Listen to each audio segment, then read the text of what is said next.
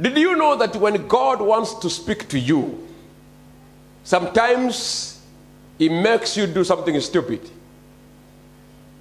which will compel you to run away? When Moses killed the Egyptian, the story is Pharaoh wanted to kill him, and therefore he had to run to Midian. But do you know who is behind the story? It's God. God wants to speak to Moses, but Moses cannot hear while in the Pharaoh's house. And Moses does not seem to want to leave his comfort zone. Therefore, God must make him. Moses had made mistakes, but the mistakes were not big enough to make him run away. So God must now make him do a mistake that is big enough that will compel him to isolate. Therefore, Moses kills an Egyptian. And when you kill an Egyptian, the end result is that you are also killed. But do you know what is in Midian? In Midian, there is a tree. Say there is a tree. There is a tree. Where God stays. Where God stays.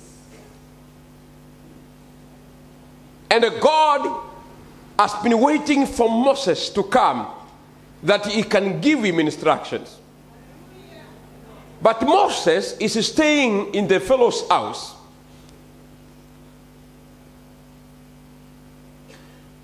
In that house, there are many gods.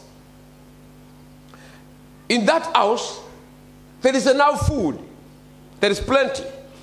And there are many people there. Therefore, God cannot come and speak to Moses while in the Pharaoh's house. He must isolate him. But even telling Moses, move from Pharaoh's house, Moses cannot hear because the environment cannot allow the voice of God to be heard. Therefore, God must make Moses to do something stupid. Say something stupid. Something stupid. Are you learning something this morning? Yes. Because why something stupid? That will now get into the conscience of Moses and make him run away. While Moses will be running away, who is waiting for him? God.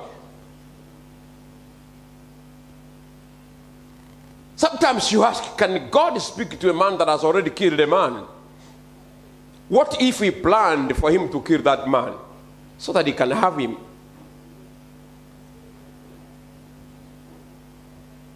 Every story you read in the Bible is not without God behind it.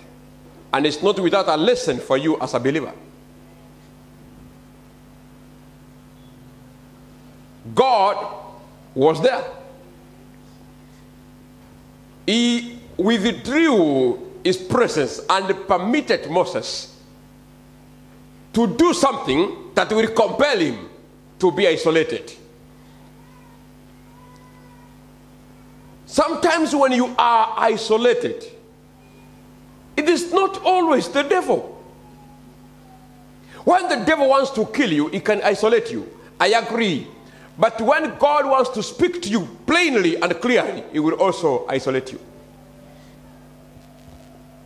How does he isolate you? He will make you do something that will naturally isolate you from the people that you are used to. You will have less to talk to them. They will have less to talk to you. And therefore, when you are alone, you will be hearing God clearer. Praise God. Hallelujah. Sometimes when God wants to speak to you, He will take you away from the place you are used to. He will take you from where there is plenty and take you to the place of humility. The place of humility, I mean, He can take you to the desert. Moses was staying in the house of the king. But he was humbled and he was taken, and the Bible says he went and sat next to the well of the prophet of Midian, the priest of Midian, Jethro. A man that used to stay in the palace is now staying outside without a house, looking for mercy. Even though he was a proud man, because when you stay in the palace, everyone salutes you, everyone respects you, but you are taken to a place of humility. That means that is a place where your language will change.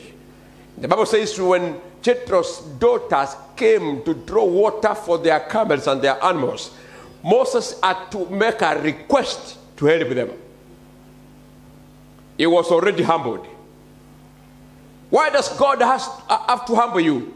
Because he doesn't speak to complicated and exalted people. They can't hear him. He must take you to a place of humility, meaning sometimes he can withdraw all the finances from you. It can cause you to miss rent. It will take you to a place of humility. It can cause you to lose even what you believe in. It can withdraw plenty. Because at that place of humility, you will hear him. Tell your neighbor for me, God will take you to the place of humility. When that happens, as it is happening, please understand.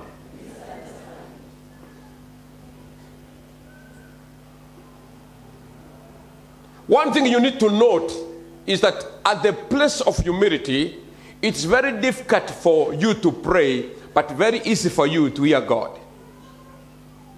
You must note that. When you discover you are in a situation where you cannot pray,